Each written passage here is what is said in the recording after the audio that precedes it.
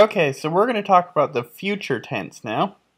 The future tense, as its name implies, talks about things that will be happening in the future. So in English, usually we just say will and then the verb. So I will eat, I will go, I will talk, I will speak. All of these are future tense in Spanish. So anytime we would use will, we use the future tense. We'll go into a few more uses later on, but let's learn the conjugations first.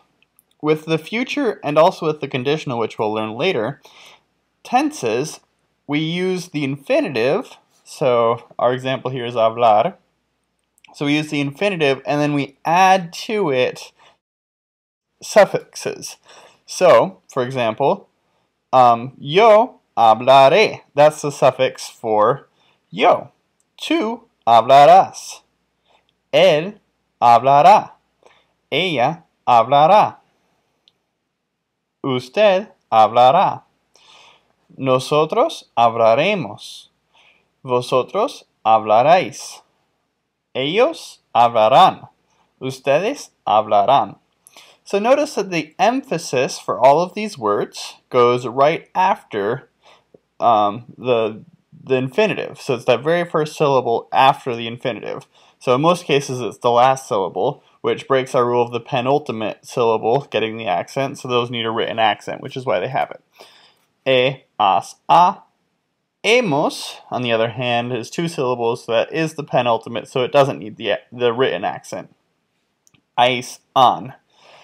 Another thing that you've probably noticed is that these endings are actually the verb haber. So remember the present perfect tense that we learned about, where it was he comido, has comido, ha comido?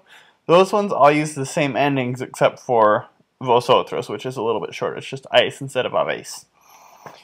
So that's the future tense conjugations. And it doesn't matter whether it's an AR or an ER or an IR verb. We always just use the infinitive and then add the suffixes.